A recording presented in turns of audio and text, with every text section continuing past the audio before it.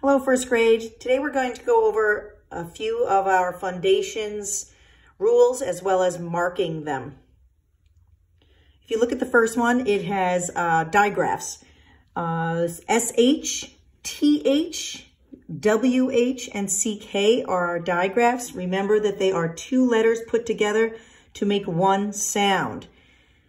We put a small underline under both of the letters in the digraph. So SH gets an underline, TH gets an underline, WH underline, and a CK.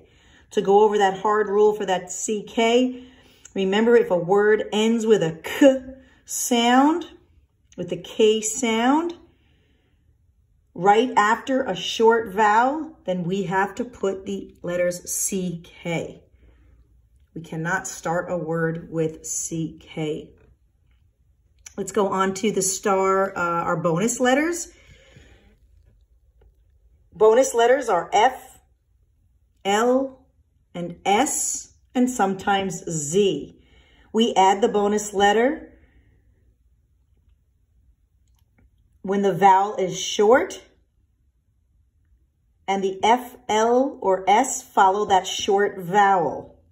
So we add that same bonus letter, the L, the F, the S, or the Z, when the vowel is short, and those letters follow that short vowel, like in the word fill. There's only three sounds, F, I, L, but we add another L, and we put a little star over the bonus letter that we add. Let's go to the glued sounds or the welded sounds.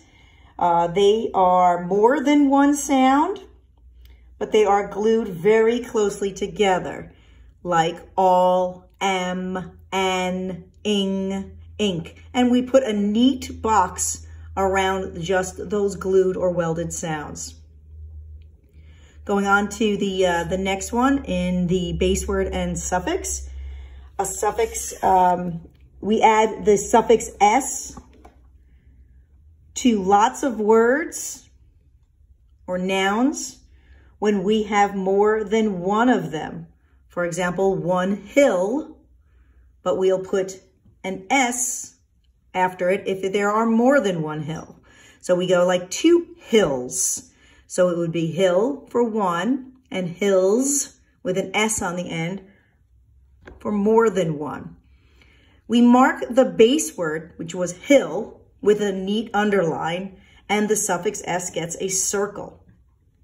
That tells us that we know that there's a suffix added to the base word. Going on to the blended sounds, we have blends, which are two or more consonants put together, but each of the consonants make their own sound. For example, sl is s and l, like for sleep. We mark them with very small underlines under each of the blended letters. We also have digraph blends. These words have four sounds. The digraph are blended with another consonant, such as an N and a CH in the word lunch. So you have L-U, then you have an N, but you have the ch, which is a digraph CH. So we put a little underline under the N in lunch, and then a little bit of a longer one under the digraph for CH. We're marking closed syllables. Closed syllables only have one vowel, and it is short. And that vowel is followed by one or more consonants to close it in, like in the word cat, k, at. One vowel, and a, and it is short. And the T is closing in the a. And we mark it as such on the board. We also have used a scoop.